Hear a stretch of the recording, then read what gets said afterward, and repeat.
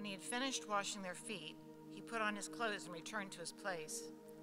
"Do you understand what I've done for you?" he asked them. "You call me teacher and Lord, and rightly so, for that is what I am. Now that I, your Lord and teacher, have washed your feet, you also should wash one another's feet. I've set you an example that you should do as I have done for you. Very truly I tell you, no servant is greater than his master, nor a messenger greater than the one who sent him. Now that you know these things, you will be blessed if you do them."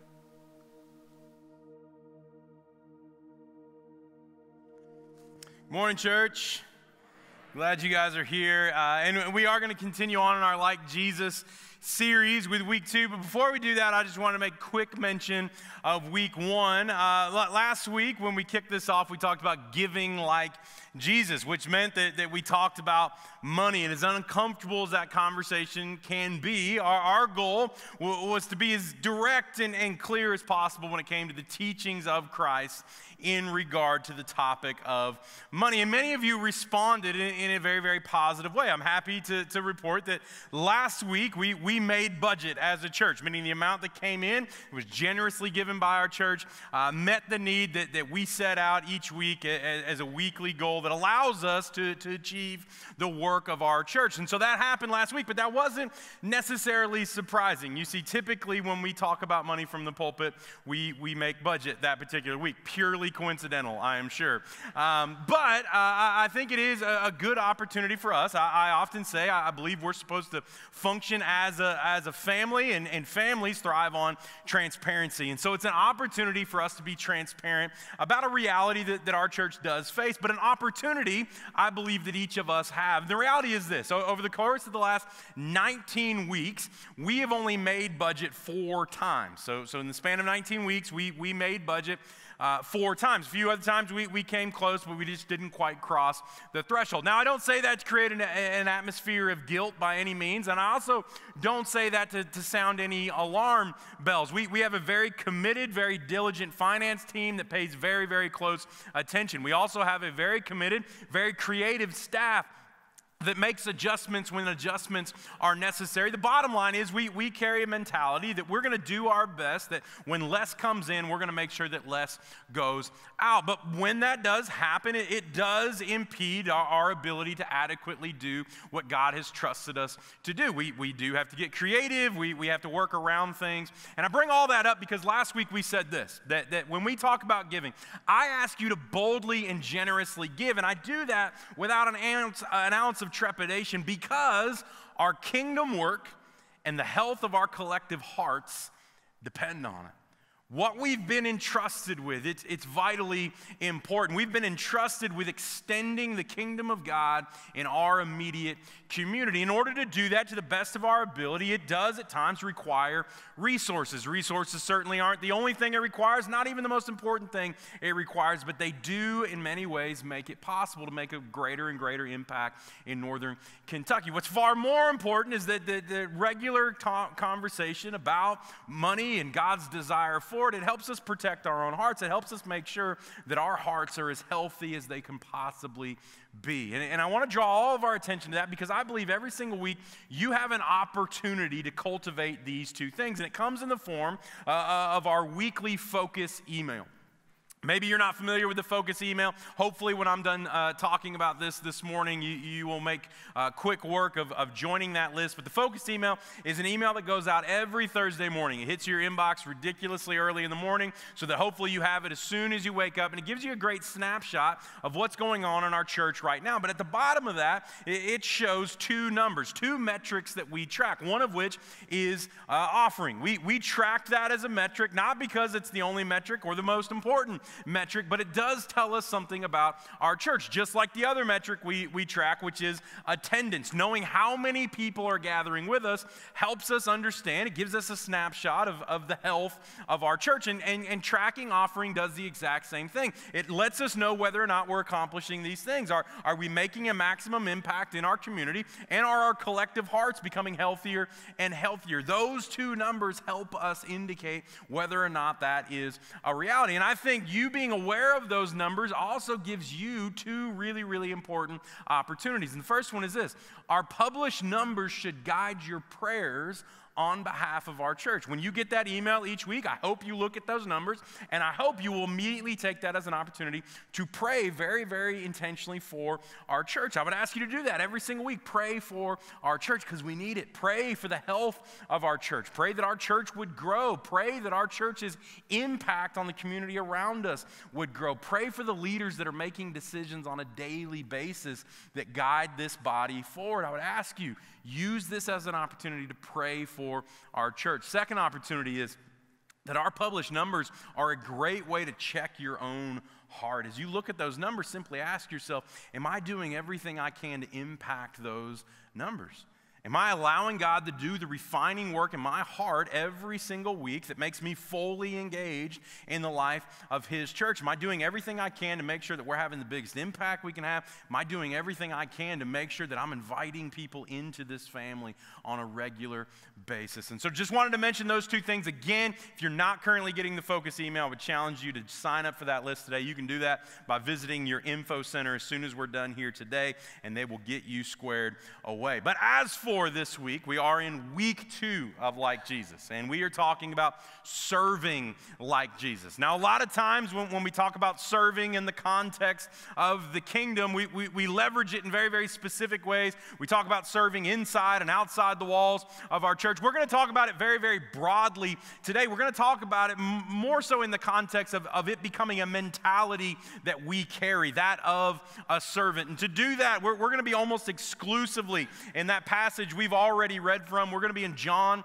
chapter 13. We're going to look at the first 17 verses. So I would remind you, if you have a Bible, if you have a device, it's going to be great to follow along today because our desire is to go as deep into this passage as we possibly can. In fact, I'm only going to use one other scripture, and it's right at the top, and it's just to give us some context, kind of set the stage for this conversation. It's Mark chapter 10, verses 42 to 45. Christ says this to His disciples: "You know that those who are regarded as rulers of the Gentiles lord it over them, and their high officials exercise authority over them. Not so with you. Instead, whoever wants to become great among you must be your servant, and whoever wants to be first must be a slave of all. For even the Son of Man did not come to be served, but to serve, and to give His life as a ransom for many." This servant mentality that we're talking about today is something that Christ consistently taught, consistently invested in the life of His followers, but it's also something that He consistently modeled. And that's what is so clearly conveyed in John chapter 13. Christ's overwhelming willingness to take on the role of a servant in order to lead His people forward. And this is probably the most famous passage when it comes to, the Christ-like service that we are called to. This is typically where people go, but there's way more going on in this passage than we often realize at first glance. John sets the stage in verse 1. It says this: "It was just before the Passover festival. Jesus knew that the hour had come for Him to leave this world and to go to the Father. Having loved His own who were in the world, He loved them to the end." Now, the fact that what's happening in John 13 is happening in proximity to the Passover festival, that's actually hugely important, but we're going to get to that in a moment. Where I want to start is that Jesus knew that the hour had come for Him to leave this world and go to the Father. It's often asked, what was the exact moment where Christ knew exactly who He was? He knew where He had come from, that He had come from the Father, and that He was going back to the Father. When was the moment that He knew He was destined for a throne on which He would reign for all of eternity? The fact of the matter is we don't have a crystal clear answer of exactly when Christ knew that. Very well could be that He discovered it, as His relationship with God, progressed. It could be that His first conscious thought as a little tiny baby was complete awareness of who He was, of where He'd come from, and where He was going. We simply don't know, but we do pick up signs along the way. For example, at age 12, you may remember this story, Christ got left behind after His family had taken a trip to Jerusalem. They're on the road back home, and they look around, they don't see Jesus, and they panic, and Mary and Joseph, they run back to Jerusalem, and where do they find Him? They find Him in the temple court talking to the scholars about God's word, and they ask him,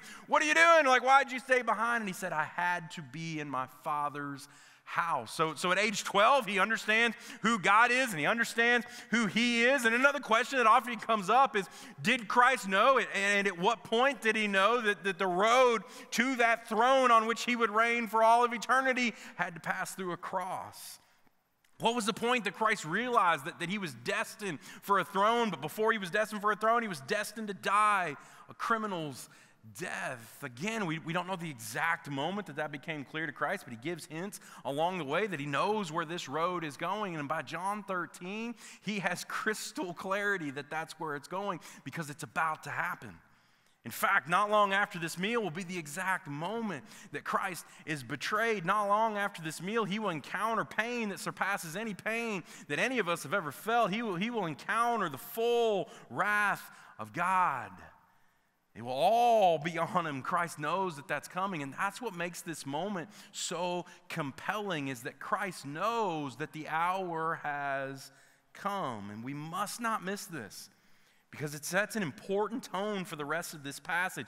The servanthood that we will be called to by the completion of verse 17 is very much built on the mentality being projected in verse 1. Christ served because Christ loved.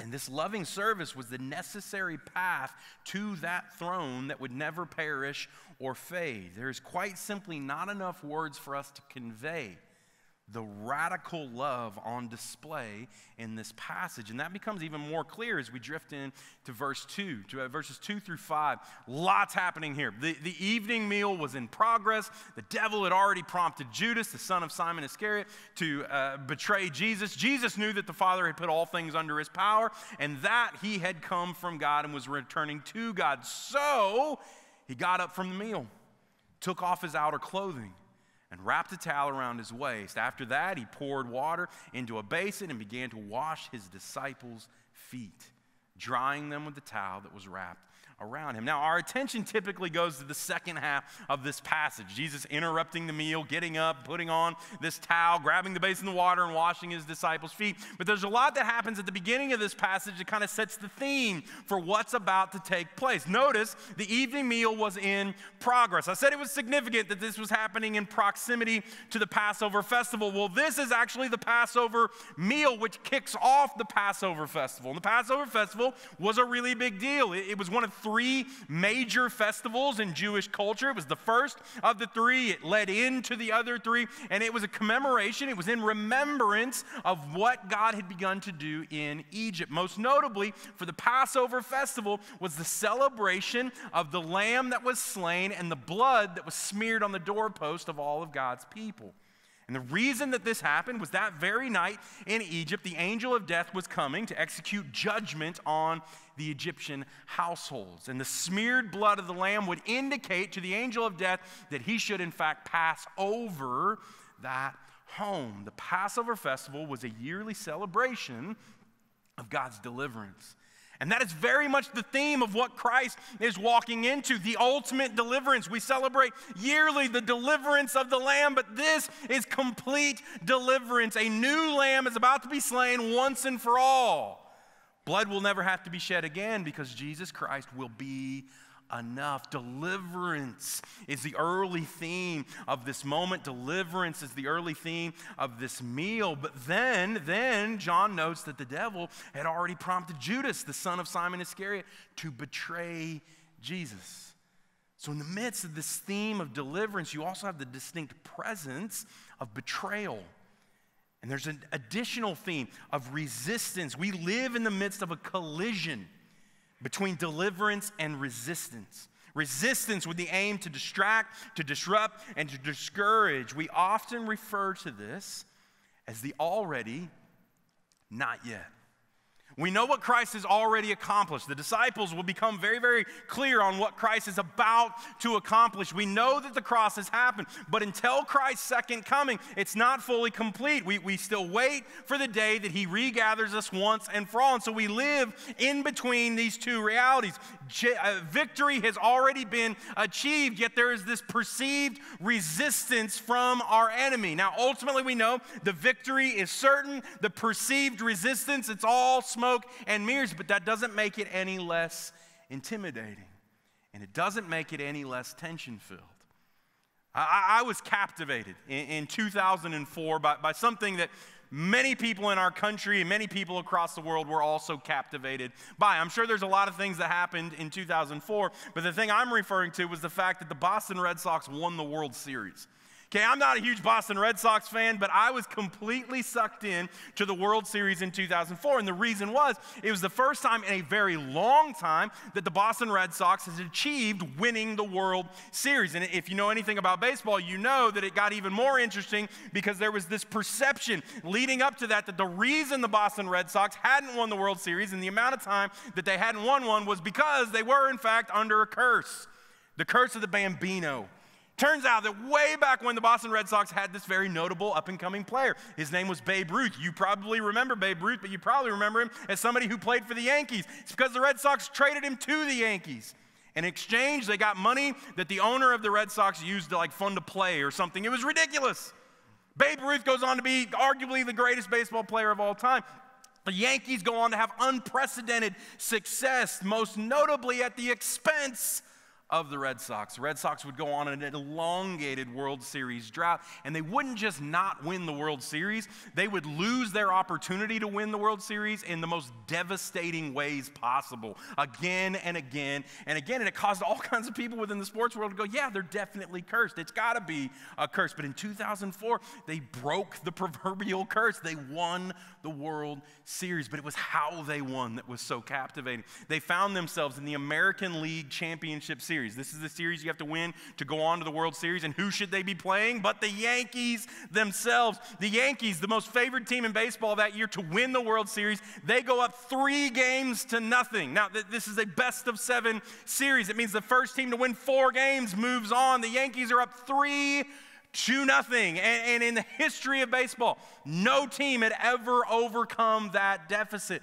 But the Boston Red Sox did. They just kept winning. They won 4 straight games to go on to the World Series. And in the World Series, they faced the dreaded St. Louis Cardinals. We can appreciate that, right? And this is what happened, okay? This is game 4. Red Sox are a team of destiny at this point. Who's going to win? They win the first 3 games. This is Keith Foulke. He was their closer all throughout the postseason. He's pitching to Edgar Renteria, one of the most clutch hitters in baseball that year. Here's the final pitch of the game. There's 2 outs. Everybody's been growing in anticipation, hits it right back to the pitcher. He tosses it. Doug Mankiewicz came in just to play defense. Celebration erupts. Everybody is going crazy. This is happening on the Cardinals field, which makes it even more awesome because they're devastated. We love that. But this is what I think is the most interesting moment of all. This moment right here.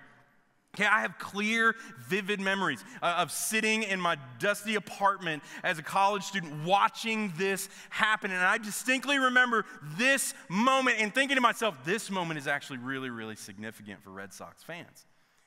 Because this was the moment of the final out where the ball was in the air. This is as routine of a play as it gets. You practice this play. Dribbler back to the pitcher, toss to the first baseman. You practice this from T-ball. This is something you know how to do. This is as routine as it gets. But for the Red Sox, they had watched very routine things turn out in very disastrous ways for a very long time. And so every Red Sox fan is holding their breath as this happens. They know where the ball is going. They are confident that Doug Mankiewicz is going to catch it, that they are going to win the World Series. But right here, the ball is still in the air.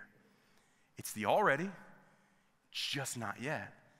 And especially in hindsight, we know without a shadow of a doubt, nothing can go wrong here. We've already seen the celebration. We know it happens. The out is going to be made. The Boston Red Sox are going to win the World Series. And this is a perfect representation of our situation.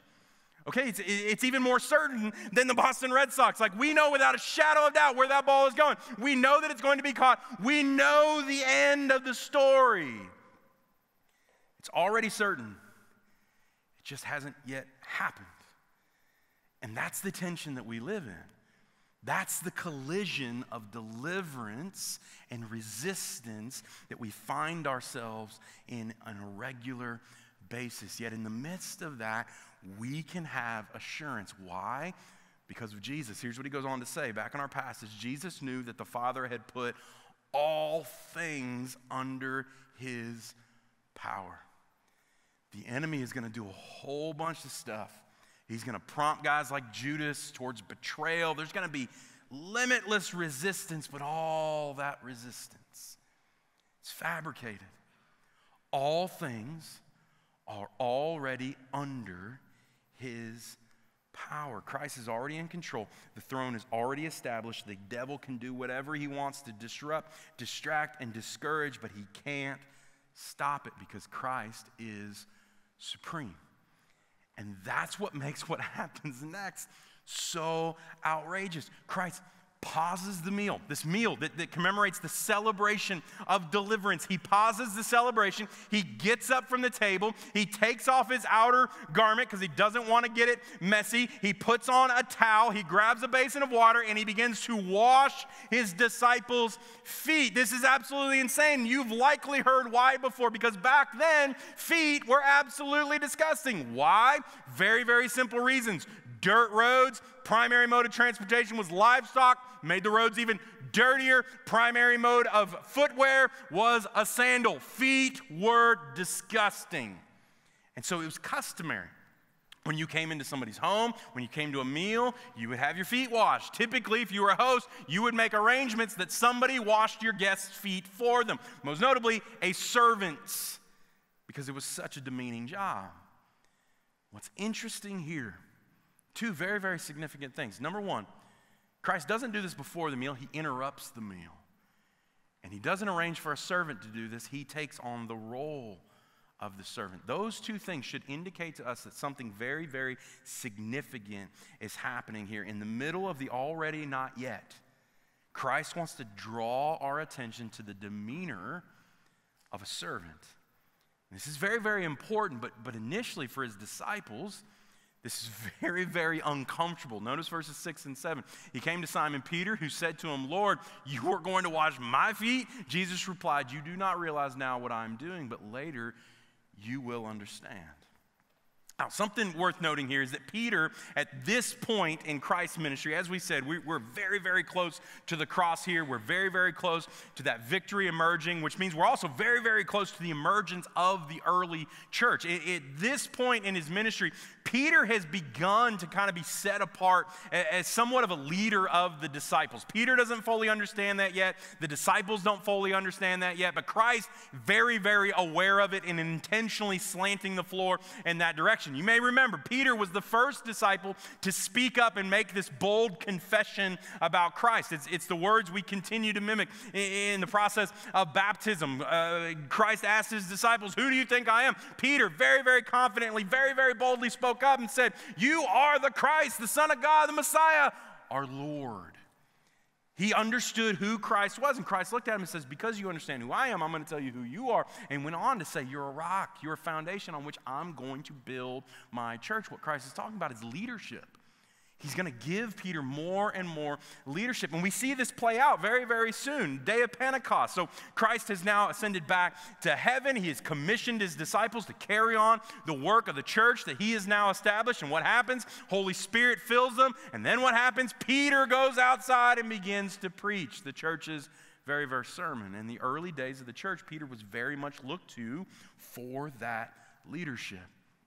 And so all of this is happening inside of Peter, and they get to this moment where his master, his Lord, the one he has confessed allegiance to, stands up and starts taking on the role of a servant. And ultimately what Peter's saying is, this is completely backwards. This isn't how it should work. So he says this, "No," said Peter, "you shall never wash my feet." Now, his defiance, it's well-intentioned, it's just not well placed. He simply can't fathom how this should be the order of events. A master should not serve his students. The students should serve the master. But notice how Christ responds to him. He says this, Jesus answered, "Unless I wash you, you have no part with me."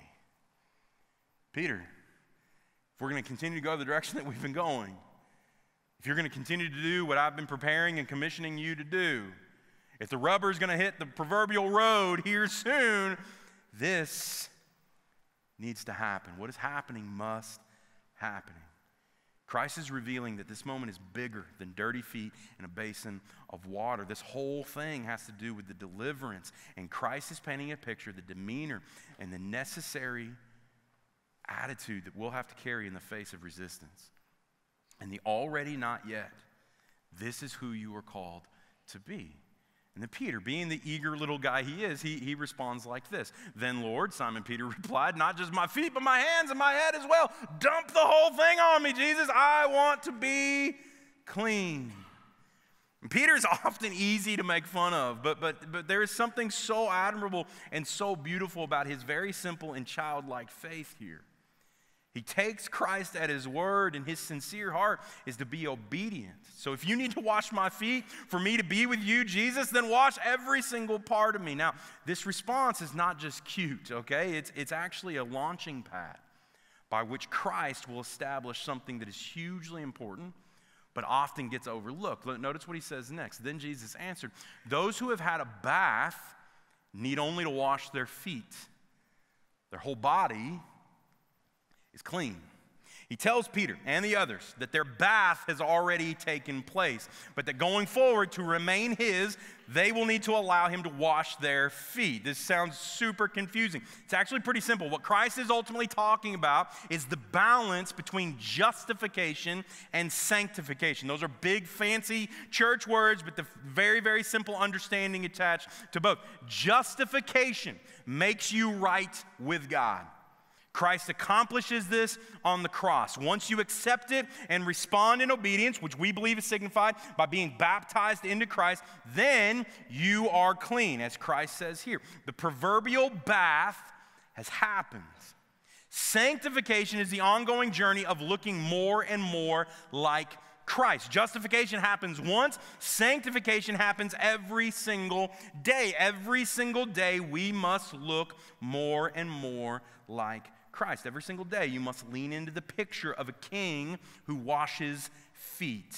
That is why Christ is doing what he's doing. However, in the midst of all of that and the further exposure of this picture of deliverance, that resistance is still boiling over. Notice this in the second part of verse 10, verse 11. You are clean, he's speaking to his disciples, though not every one of you. For he knew who was going to betray him. And that was why he said not everyone was clean. It's very, very important that we capture this before we move on. That everything that Christ is doing, he is doing with full knowledge that one of the men sitting in this room had already made the decision in their heart to betray him. Christ does all of this knowing that Judas had already been prompted by the devil to betray him. John has now indicated multiple times, twice he has pointed out that Judas is present and that Christ knows exactly what's happening in Judas's heart. We must not forget that Christ is aware of this, especially as we read what Christ continues to unpack. It says this in verses 12 to 14. When he had finished washing their feet, he put on his clothes and returned to his place.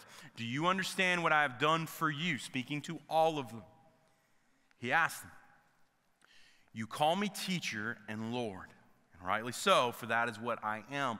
Now that I, your Lord and teacher, have washed your feet, you also should wash one another's feet. To understand what Christ is doing here, we have to remember where this relationship between he and his disciples started. Christ approached each of these men and invited them to follow him. It's very, very important that we note that. These men did not take a step towards Christ, and then Christ said, hey, since you took a step towards me, why don't you follow me? No, Christ made the first step. In fact, each of these guys responded to that initial step by Christ with hesitancy, skepticism, even a little bit of fear and doubt. Yet, they drew closer. Why? Because they were compelled by the stuff coming out of his mouth, by his teaching.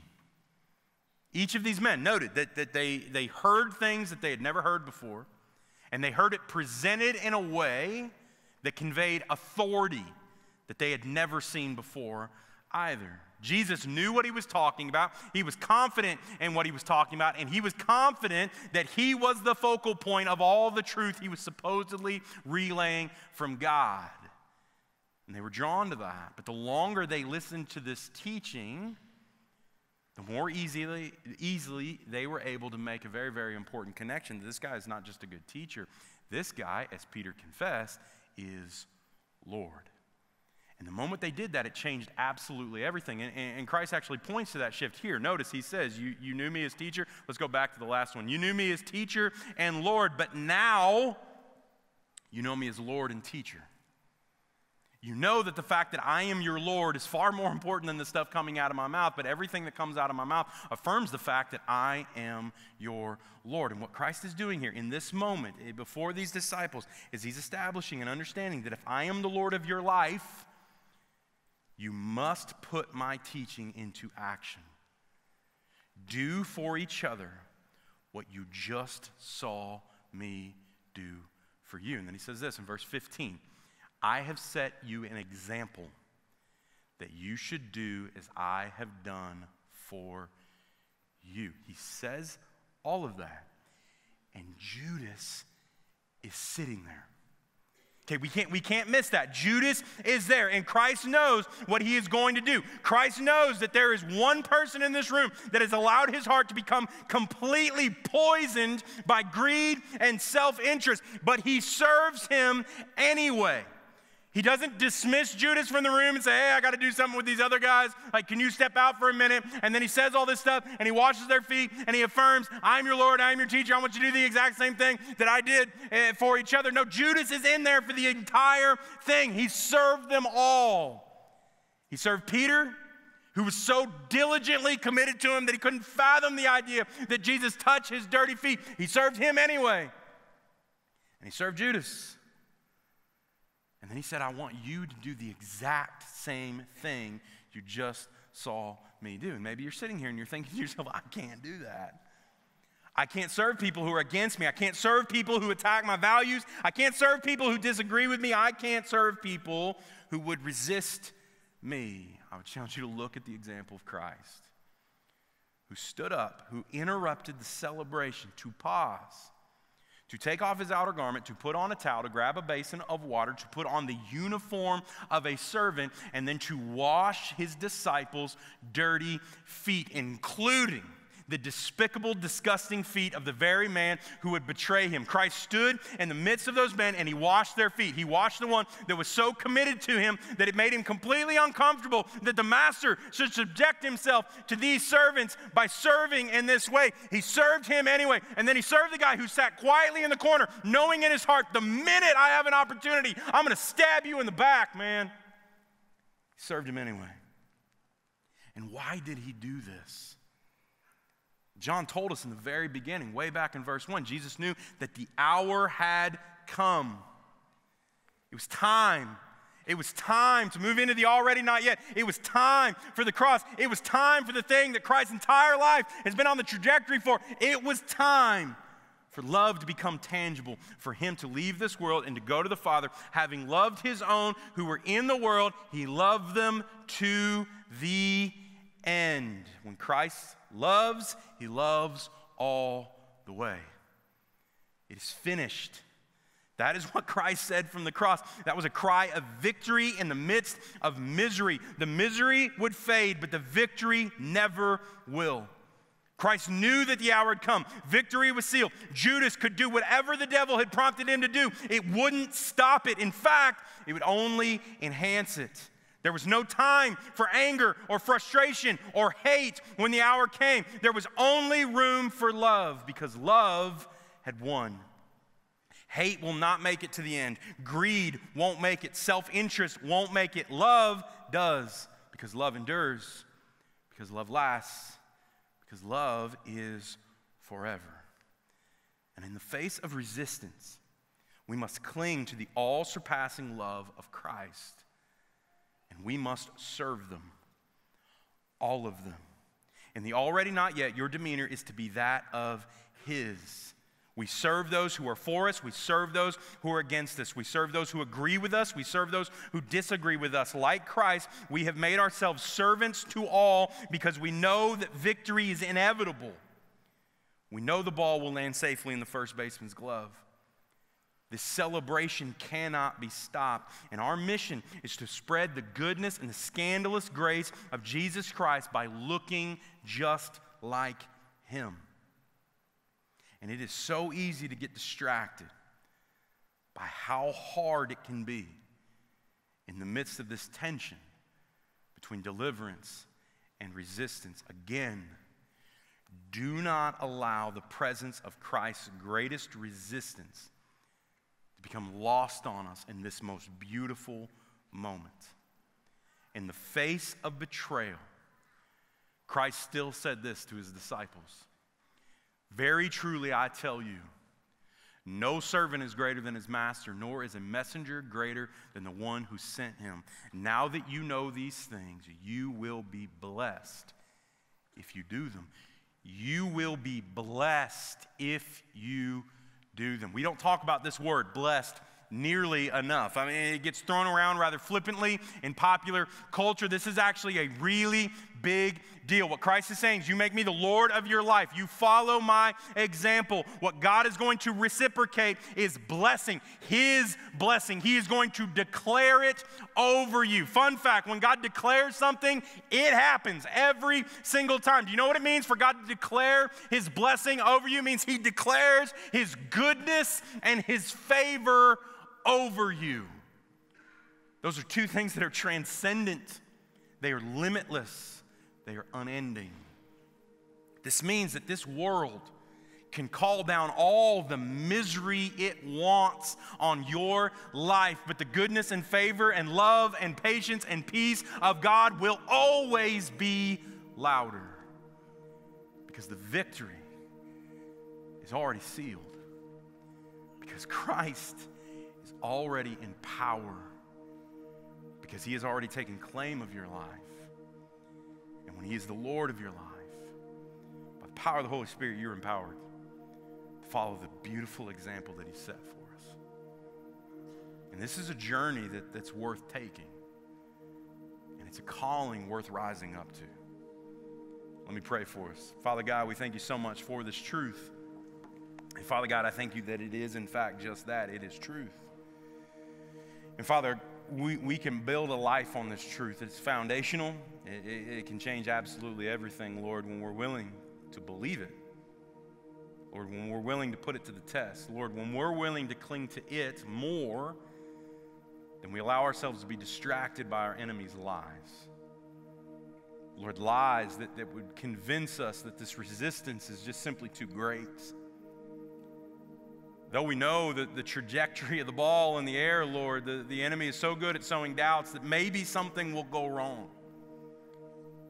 Maybe something won't pan out. Maybe this celebration isn't as certain as we've come to believe it is. But Father God, they are simply just that. They are lies. And so, Lord, may we have the boldness in the name and the power of Jesus Christ to break free from those lies. Lord, he has already severed the chains. We simply have to make the decision that we'll no longer drag them. And Father God, when we're not dragging chains, may we run unimpeded into your presence, into your grace, into your love. May it transform everything about us. Or that we will now walk boldly and confidently in the character and the demeanor of Christ. And Lord, may it not be lost on us that the chosen character and demeanor of Jesus Christ our Lord, on the cusp of the greatest victory to ever be known, Lord, was that of a towel-wearing, water-basin-holding servant. So, Father God, may that be us. May we become the servants of all, Lord, that love might be unleashed. The same love that so graciously rescues us, may it rescue others through us. Lord, that our lives might tell the same story of redemption that Christ lived out in front of us. May our lives bring you glory, Father. May they extend hope. May they be filled with joy. We love you, Father. In Jesus' name I pray. Amen.